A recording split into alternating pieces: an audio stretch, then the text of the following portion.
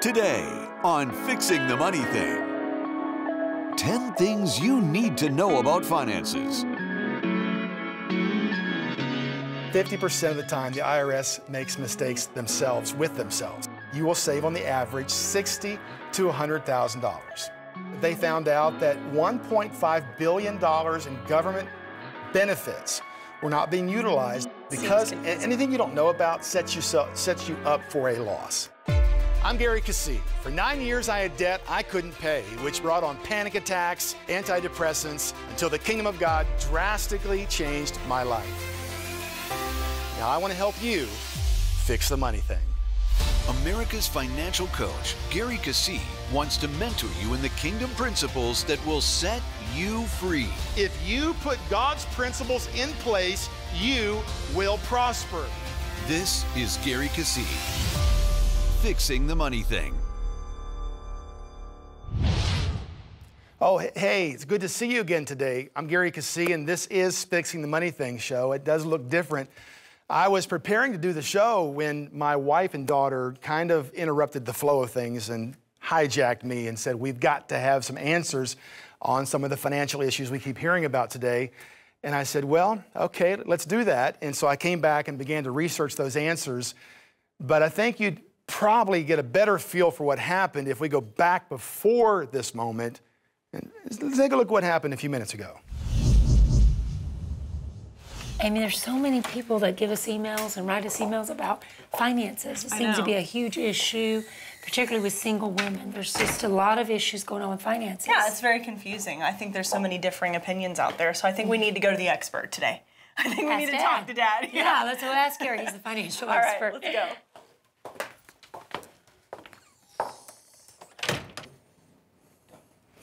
Hey, Gary. Hi. We've been talking, and there are so many issues with finances and so many emails, and it seems confusing, especially to us women folk. And so we're looking for you to narrow it down. Could you just talk to us today?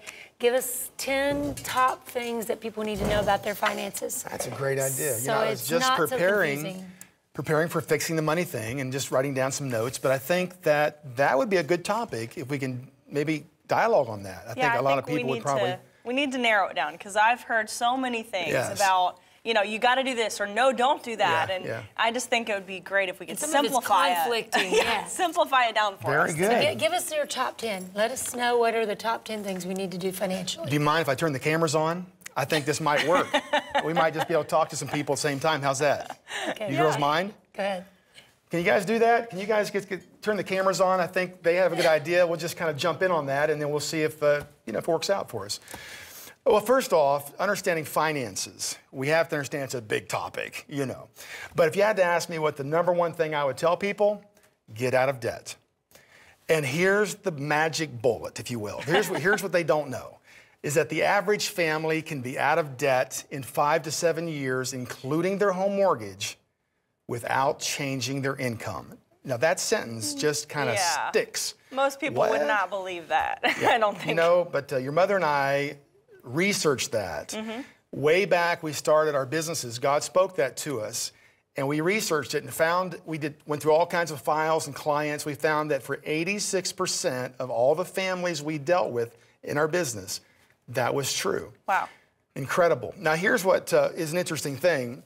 Now, to make that happen, you got to find money, you got to reposition assets and move some things around. But we, one of our, our sponsor, Ford Financial Group, does a plan that actually shows people exactly where the money comes from and exactly how to be out of debt in less than 7 years. For instance, this family had a $140,000 mortgage, like 6 credit cards, 2 car loans, and the plan shows how to free up money, and we found $1,400 a month. $1,400 a month was found in the cash flow. They already were spending that they didn't need to spend? Just by repositioning money they didn't know they were losing, overpaying taxes, just by moving money around, $1,400 a month. And then by applying that money to their debt, they are out of debt in 6.9 years, including their mortgages, their cars, their credit cards.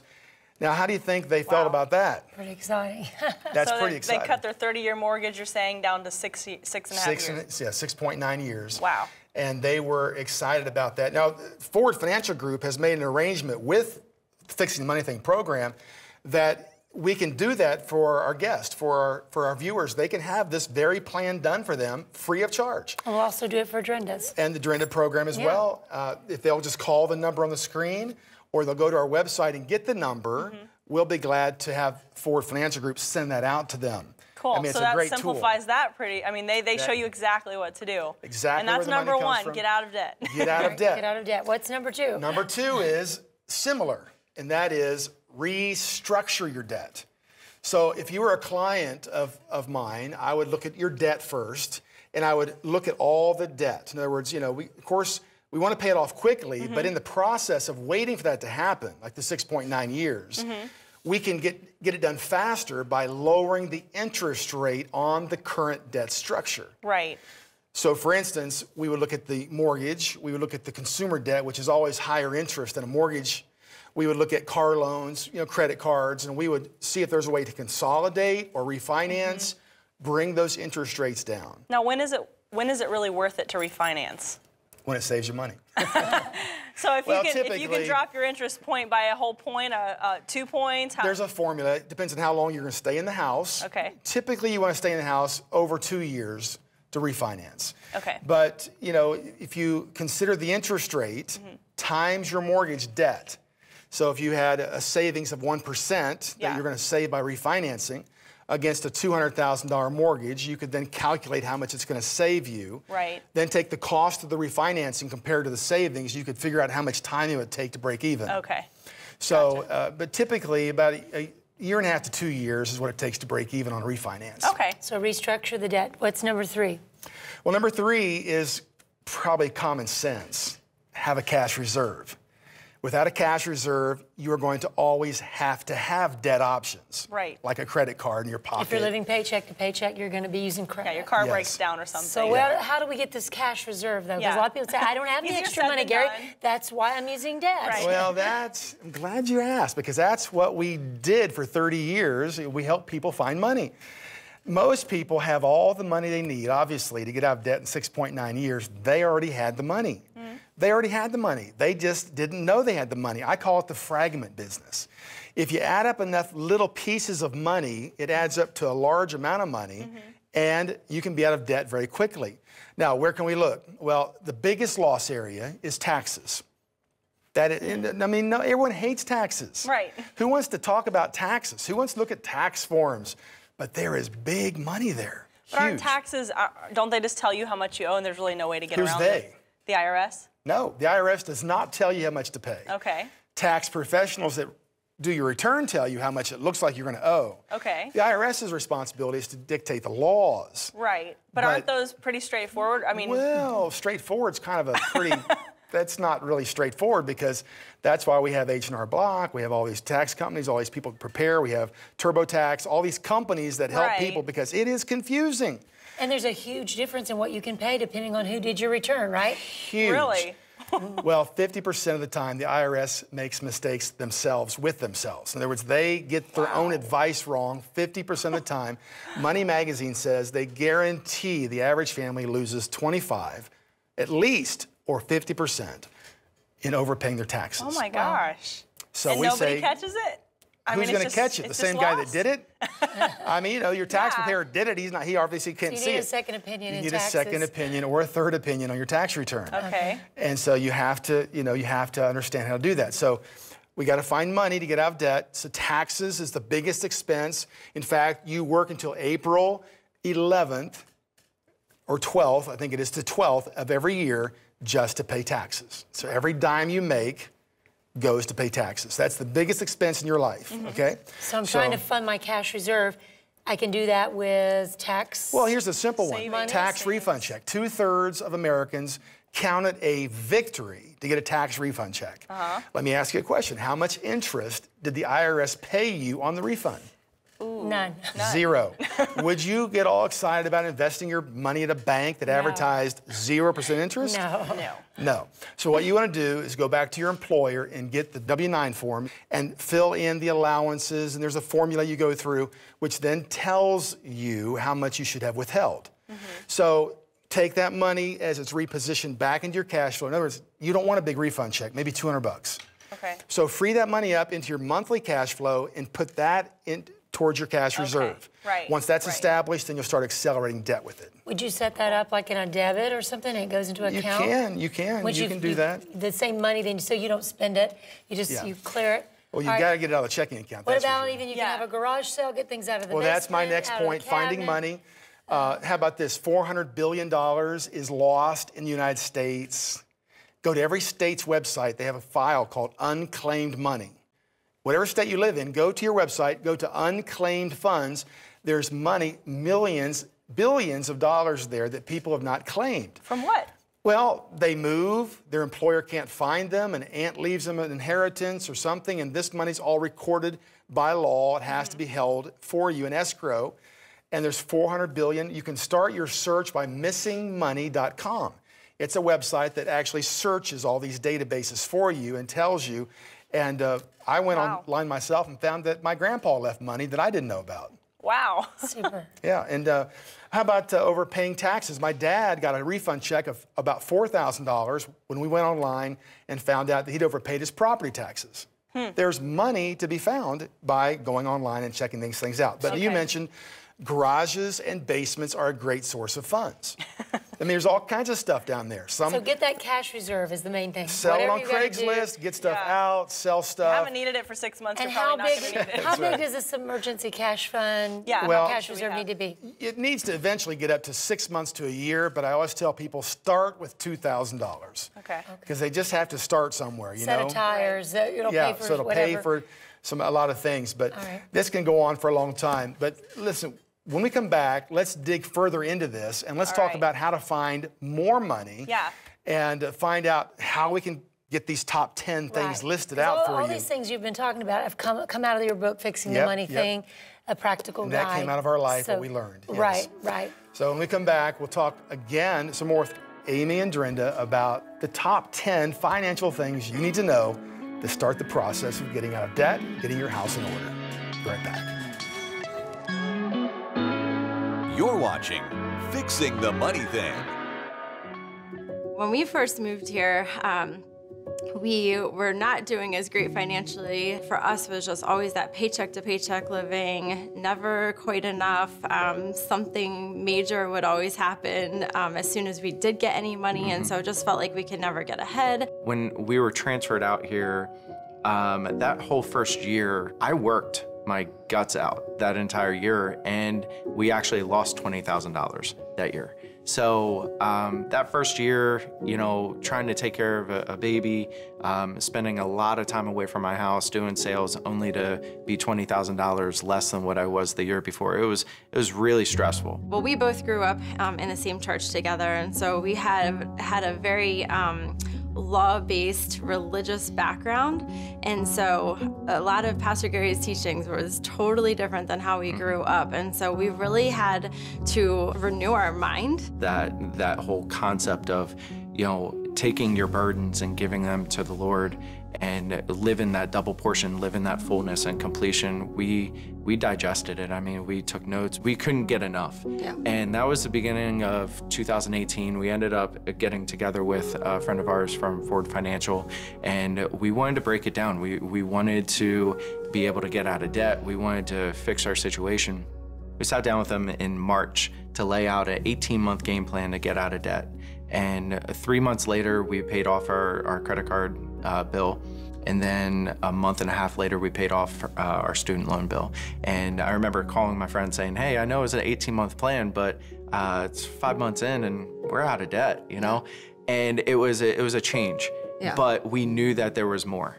For us, that was a big deal to just see that happen, because we're like, okay, this works. So we took that and then we started applying it to how we operated with the debt, and things just started compounding quickly, and money would just, whether he earned different bonuses, you know, our different streams of income that we have started increasing, and we were just able to quickly pay off that debt. And I think it was just having, you know, there was a practical side to it of having a plan, but then there was also applying the spiritual principles. And I feel like, you know, even for the people that have had success with this, we have to think bigger, because there's a lot more people that need to see how good God is in our life and how he can be in their life too. Yeah.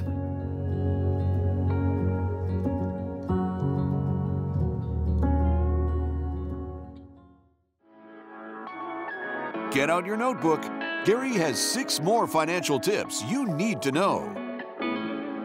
The things that Gary's been sharing are in those books, Fixing the Money Thing and Financial Keys You Need to Know. 10 things. So we're trying to cover some of those things.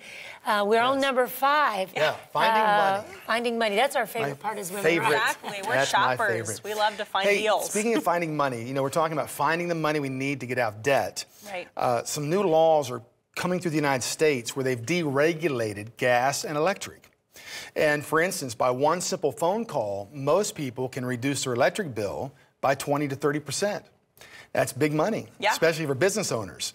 But if they want more information about that, then go to the website. Of course, our company that's sponsoring Ford Financial Group, again, they handle some of that and give some ideas and can help people with that. Okay. But that's simple money. One phone call, 20% off, 30% off your electric bill. Right. It's just an idea how we find money. There's fragments. Doesn't necessarily everywhere. mean working harder, just working smarter. Exactly. There's money out there. Right. That's exactly right. Yes, number 6. Give us number 6. Well, number 6 is in line with finding money, but it deals with insurance. Everyone loves to pay for insurance, right? It's boring. It's boring. I mean, most people don't read their insurance policies to put themselves to sleep at night. Well, they could, because they would put them to sleep. But the bottom line is they don't know about it. They don't want to know about it. But because anything you don't know about sets you up for a loss. Yeah, exactly. Because someone take advantage of you. Exactly right. So let me give an example. Life insurance. Now, how exciting is that? Not. It's not exciting. Now think about this. Life insurance is not exciting. No one wants to talk about it, but it has more money than real estate, banking, and oil combined. What? Huge. Bigger than real estate, banking, and oil I didn't know that. combined. You say, what are you talking about? Life insurance. Life insurance companies are the biggest financial companies in the world. Wow. Now, they got that money from selling different types of products and ways they've done things. So specifically, what we call cash value life insurance, where it has a cash value as opposed to term insurance. It's like you have a group, you know, if you have a group policy, if something happens to you, it just pays a death amount. Mm-hmm. So to give you an example why we need to learn these things, a typical $250,000 life insurance policy may cost you $3,200 a year. It means if something happens to you, it pays $250,000 to your spouse, okay. But a typical term insurance policy pays out the same, $250,000 per year, but only costs $400 a year compared to $3,200 a year. That's quite a difference. With cash value, I've always heard you're investing, you know, in your future. Yes, you're right. It does build up money. In fact, in the example I just gave you, it would build up $113,000 after 30 years. But here's the key you don't know, is if something happened to you, the life insurance company pays the death claim and keeps your cash. Which sounds like they're stealing. Really? That is exactly, and if you want the money out while you're living, you have to borrow it and pay interest on it. And I want to know, what is the return on the money then? If you're borrowing it and you've been paying your own money into the policy all along. Well, the Federal Trade Commission did a research, a 2-year study of that, and the average return was about 0.7 to 0.9% return. But the point I'm making is that's one little example in the insurance area. Mm-hmm. So if I was a company, would I want to sell $250,000 worth of liability for $400 or $3,200? Right. You understand how push the $3,000. You understand how they made a lot of money. Right. But so there's things you need to know about insurance. Car insurance, homeowners insurance, all these different areas have losses when you do not know how they operate. Mm-hmm. And so that's one of the things that we did. Ignorance is not bliss. Ignorance is not bliss. Even if it's an area you don't want to delve into, it's worth it because you're losing lots of money. Exactly. Something so simple as that, right? Yeah, so which is what your mother and I did. We started a company to help people find the fragments 30 years ago, and we began to research this stuff. We go, you got to be kidding me. Who's telling people this? Like a rip-off. Nobody. Oh, what about that? Yeah. That's why the middle class is always the one that's paying out all these things, because they don't have the finances to hire a professional to watch out, and even professionals can take you to the clear. Well, I mean, for instance, the IRS is not going to tell you how to pay less taxes. The bank's not going to tell you how to pay the loan off early. Right. I mean, who is the advocate for the middle class? No one's the middle class pays at all, and so we have to. There's okay, give us another. Okay, I know we're running out of time. Okay, here's a big one. What do you think would be the biggest or one of the biggest expenses in your married life? A house. Your home, a house. Right. Did you know, or have you considered building your own house? The average is you build your own house, you general contract it, which is what we did. You will save on the average $60,000 to $100,000. Wow. You say, I don't know how to do that. And we proved that. There are books that show you how to do that. It is not that difficult to do.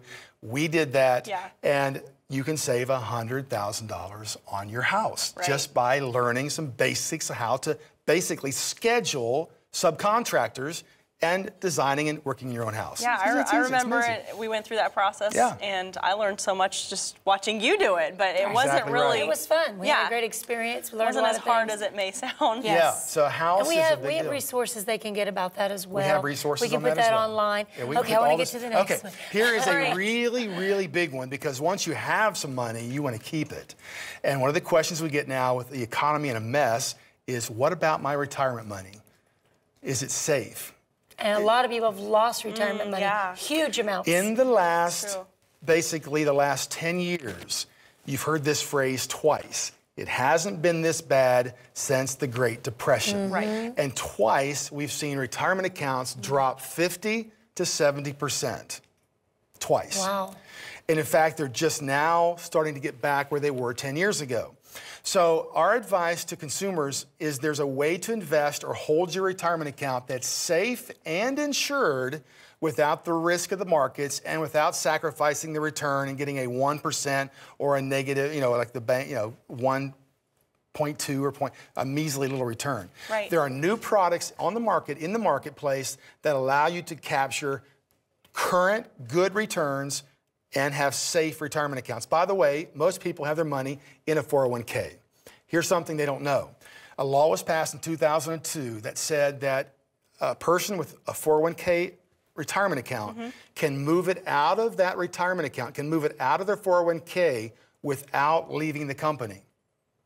See, most people know you can move it once you leave the company, but you can usually move the money out of your current 401k into your own choosing, your own choice, your own retirement account in an IRA, what you choose to put it in, without leaving your company and without stopping the 401k. In other words, it keeps going every month. You keep investing into it. And is that advantageous to most people to make that move?